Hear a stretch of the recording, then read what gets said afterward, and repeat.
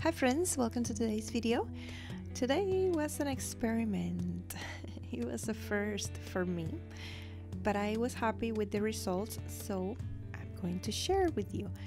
I will be doing some monoprinting, but instead of using glass plates like we did a couple of videos ago, I'm going to be using wax paper.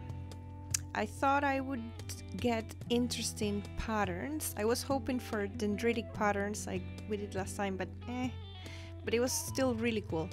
We're gonna need some wax paper, some acrylic paint, this little bottle. Every time you see me use acrylics, you're gonna see this bottle. If there's one medium that I recommend to get for acrylics, is the Retarder. Otherwise, you want to work quick, okay? Some parchment paper. It's just a paper that I really like. Any paper will do. I should have probably practiced with printer paper, but I'm glad it actually worked. So a brush, some washi tape, an Exacto knife. These two are optional. I just created some templates and I did some masking. You're gonna see that in a bit. Some scrap paper, again for masking and templates, circle template, and a pencil, and paper towel, and the towel, the usuals. The first thing I did was I secured one piece of wax onto the surface, just to make it easier to spread the paint. Then I placed the second piece on top. Patted, I lifted up, I secured the second piece on the surface, and like we did on the other video, we placed the paper over the paint. We slightly pat over it, just enough pressure to get the paint or the pattern transferred, but we don't want to smush all the paint, so we want to go light. And I was able to get interesting patterns. You're gonna see close-ups at the end. What I was not able to get very well was be able to use the same pieces of wax paper for the second time. It was still interesting, but the paint didn't stick too good to the paper. So I would say that every 2 pieces of wax paper you get 2 prints. Of course, you can always, experiment and try everything.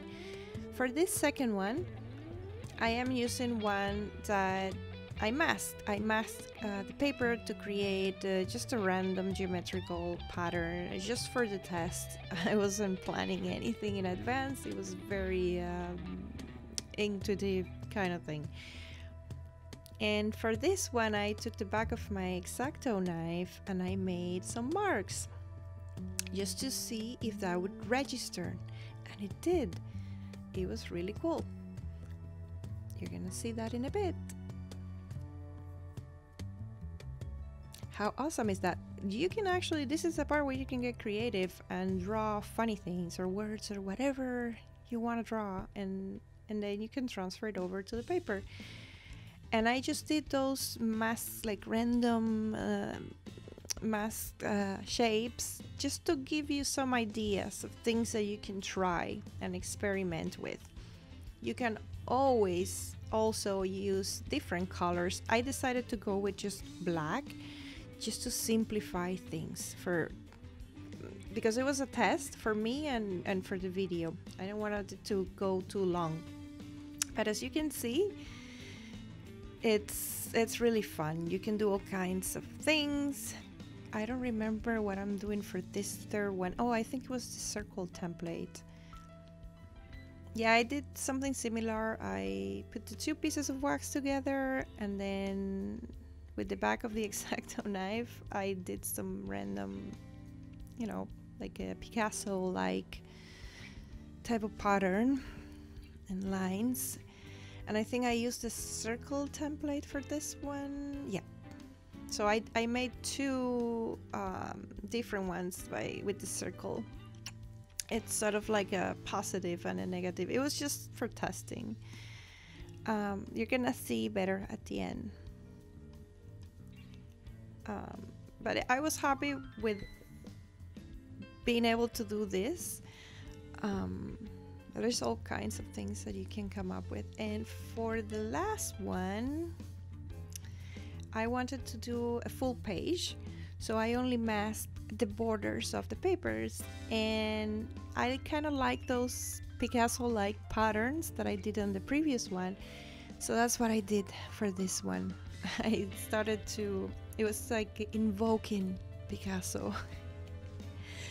And I guess it worked because I liked it. It's the results were very, very interesting. I can't wait to play some more with this. To me, this is a starting point. I love painting and drawing with inks, so what I'm going to do most likely is I'm going to be adding some ink work over this pattern, so it is a starting point.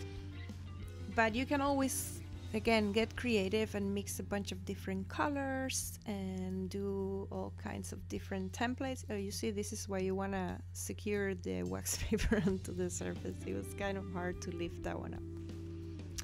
But yeah, very, very interesting. I have used wax paper many times for creating partial textures within a painting. For example, if I want to create the illusion of water or something, sometimes I would use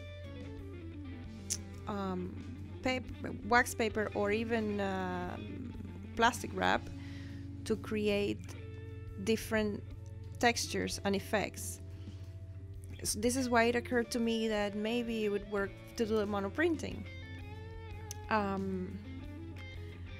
As a matter of fact, in the next few videos, I'm going to show you how to do that, how you can add this kind of effects partially onto a piece of art. But I was blown away. It almost makes me want to do this now with everything that I can find. I don't know, maybe I'll do one with the plastic wrap, and maybe I'll do one with tin foil. I don't know. I think it's a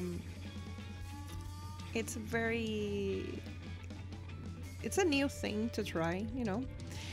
And you see, when I remove the washi tape, you see how having those clean edges really helps.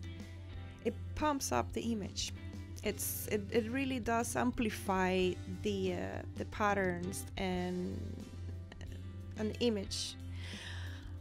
And I'm giving you here some close-ups, because when you look closely, there is all kinds of interesting things happening. I was blown away. I saw little skulls, I saw random faces, I saw flowers, textures that reminded me of rocks. Or oh, tell me that you see the unicorn. There is a unicorn on this one. Please tell me you can see it. It's right there. There's a unicorn. I think this one was my favorite because there is a unicorn. But overall, I was very, very happy. It was a lot of fun, and I'm pretty sure as soon as I begin working and adding ink to them, I'm gonna begin to see even more things, crazy things happening in there.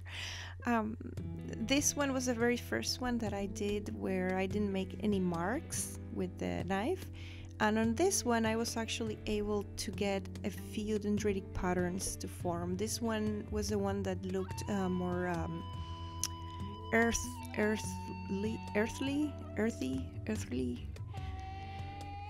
It's 10:11 p.m. so I hope I made sense, because it's kind of late and my brain at this hour, oh my goodness. But yeah, the first ones were the one that looked more organic, so I think it's gonna be a lot of fun to work on those. But in general, every single one of them was very interesting, and I can't wait to do more. Let me know if you found this video interesting, and I will see you on my next video. Bye!